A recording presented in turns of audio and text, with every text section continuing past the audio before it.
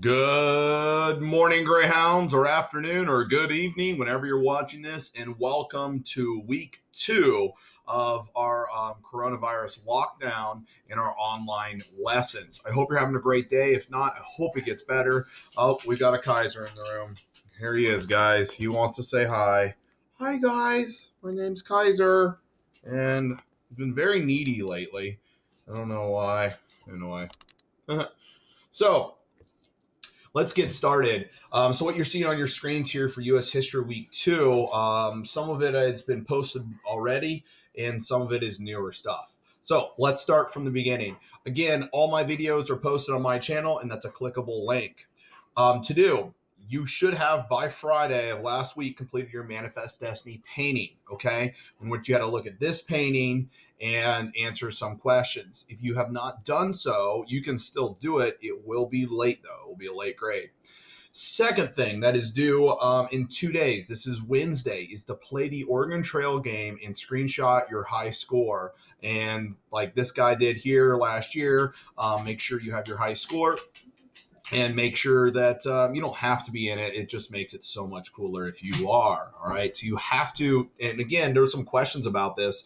To get this screen that you see here on that Elijah's showing you, at least one person from your Oregon Trail adventure must make it. Okay. So just be aware of that. If everyone dies on the route, it won't give you a high score because no one made it to Oregon. So just be aware, to get to this high score screen, at least one person has to live. You have to complete the Trail of Tears web quest by March 23rd. Okay, now that is today. Okay, so I gave you extra time on this just in case you needed it. It's been posted and most people have completed it. This is new. So in your U.S. history textbooks, the ones that you've checked out, okay, and if you weren't at school, you're going to need to go and check this out. And to call the office ahead of time is really important. Students, public, even teachers aren't allowed in the building anymore. So you're going to have to call ahead, and one of the custodials people, Miss Miller or Mr. Maxwell, will grab this textbook and check it out for you if you did not get one. But in this textbook, you will need to read chapter 13, okay? In chapter 13, you need to read page 386 to 412. It's not a super long chapter. It's not that bad. There's lots of pictures and maps in it, okay? It's not all reading. And you need to finish and complete your form of questions, and I'll show you what those are, by Friday, excuse me. And that is, making sure I got the right one. Owned by me. These are everybody that's turned in their things. All righty.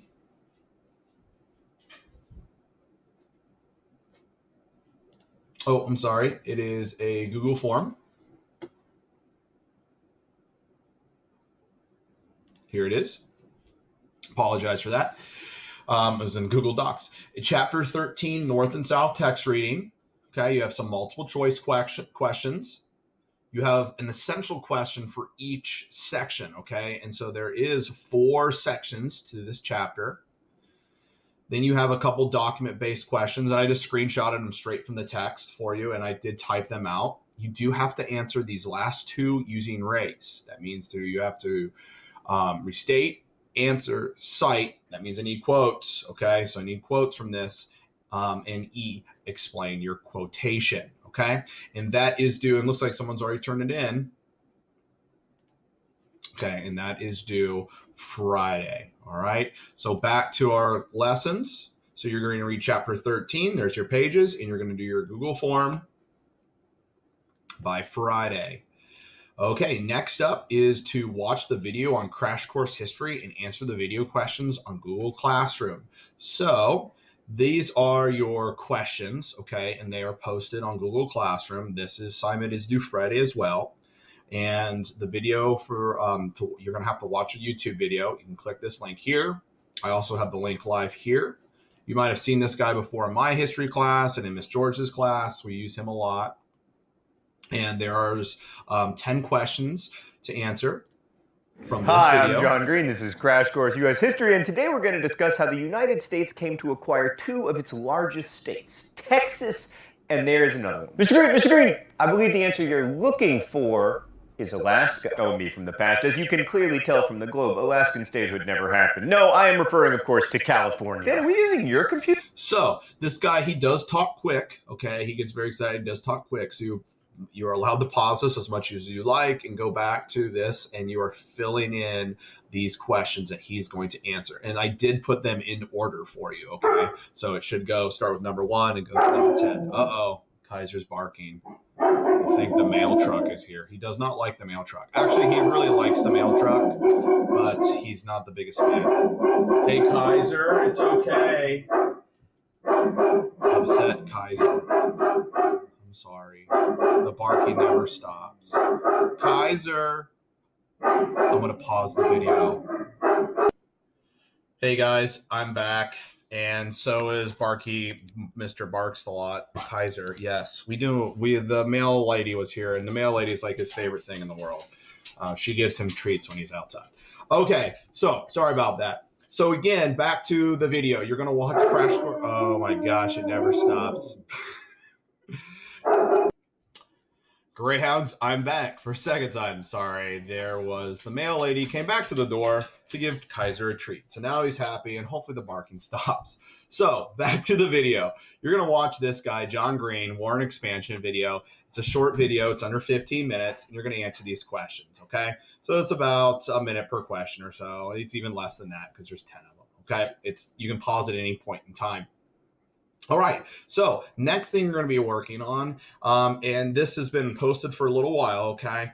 So this is going to be like your second week to complete it. And I did move back the date even further, so you have till Sunday to complete this. That's the 29th, is your Manifest Destiny test. Your Manifest Destiny test is open note. You're allowed to use your textbook that I assigned out to you. You're allowed to use your flashcards. You're allowed to use those online notes. You're allowed to use any of these videos. You're allowed to reach out to me via email to ask me questions, okay?